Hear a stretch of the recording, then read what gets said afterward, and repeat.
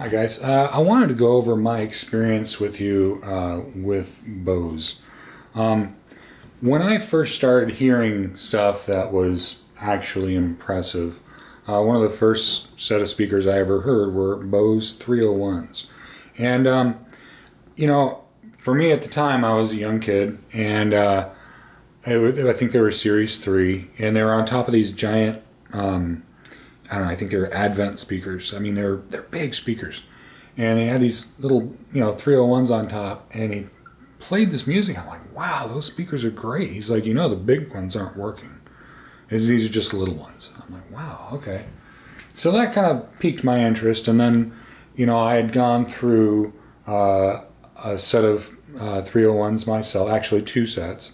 I had tried their center channel. I've tried their surrounds, and I've tried several different things. I had 2 pairs of Bose 901s, and then I went to the Acoustimass series. And here's the big problem with all of it. Love or hate Bose, a lot of people that, there's a lot of people that think Bose are the best. And there are certain things Bose has going for it.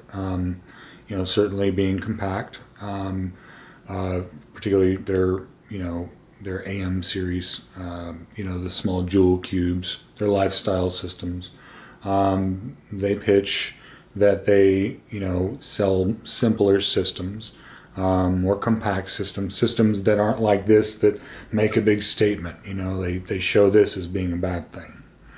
And for people that don't really care that much about fidelity, they don't care so much about how the system actually performs, they can work. You get one of their clock radios that, sounds pretty good for a clock radio. But in terms of bass, in terms of, low-level frequencies, I haven't found anything that will truly perform. And that was one of the things that led me to, bigger and better subs, and ultimately to this channel. But Bose was probably, unfortunately, probably 2/3 of my home theater, experience.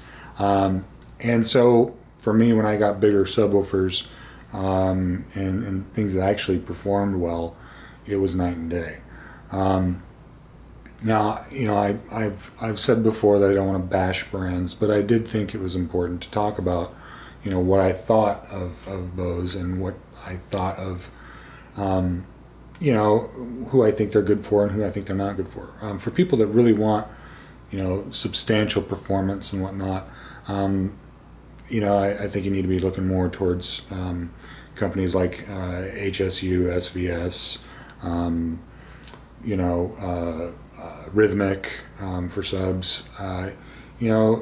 These companies that focus more on doing it right rather than so much on their advertising.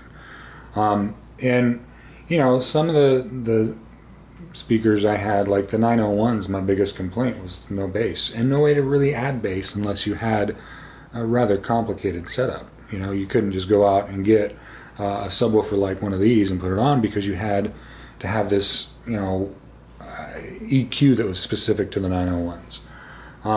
So in terms of, real world usability, and those were very specific on how you had to set them up. So, I don't mean to bash them, but I do mean to educate my buyers, or my viewers, I should say. I don't really sell anything, but I feel my viewers should know what I thought on it, because it was one of those things that once I got out of the Bose trap, I guess, life got a lot better. When I got speakers that were more substantial and had and I guess more along the lines of their 301 series, but when I got the better speakers, it was kind of night and day.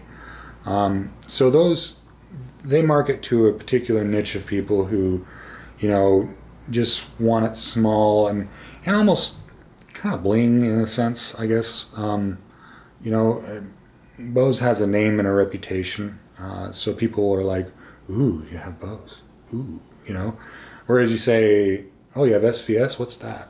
It's kind of silly when you really think about it, because you know, something like SVS was like so much more substantial.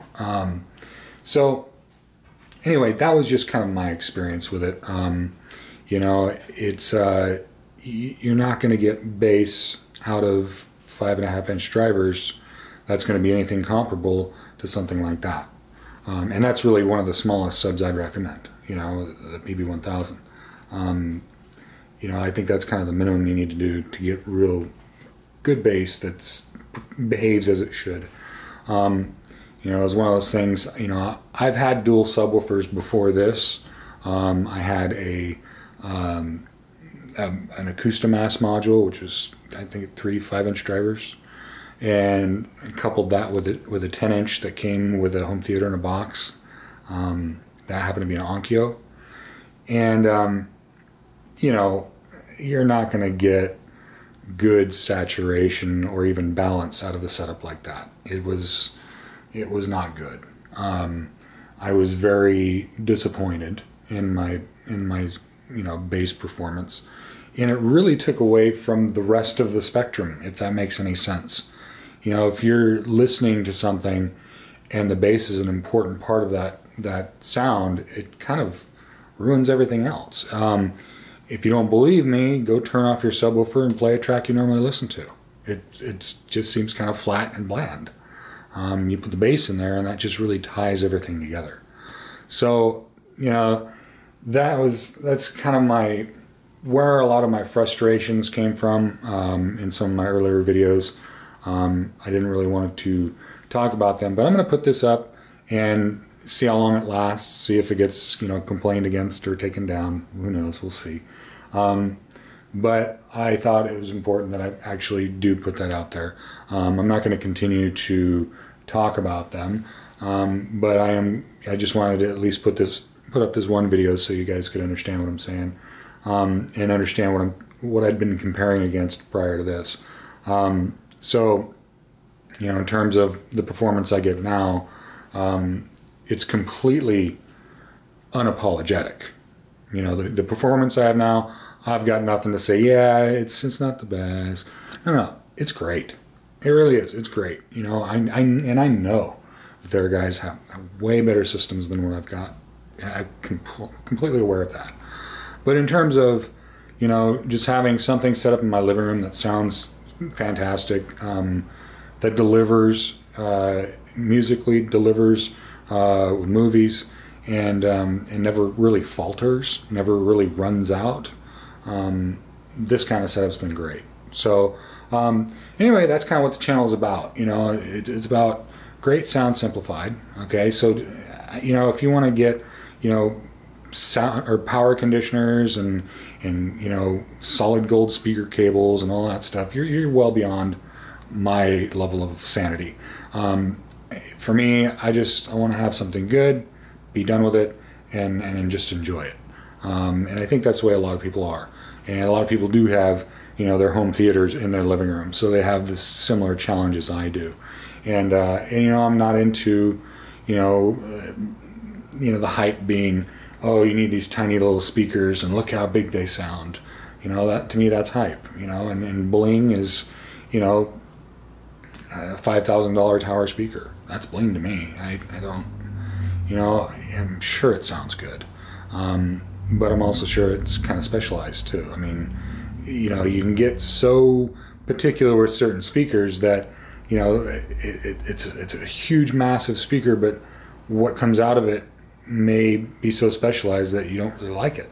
That can happen too. I'm not saying it happens often, but it does happen. Anyway, I'm going to wrap this up, but I just want to share my little Bose trip with you guys. I'm just making this one video about Bose. I'm not going to really talk about them anymore.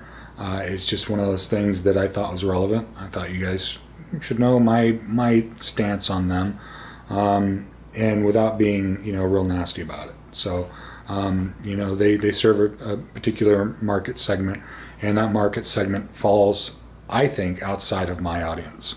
You know, my audience are people who just want good quality, good sound, bass that's unapologetic, and you know, just something that is just a good, reliable system.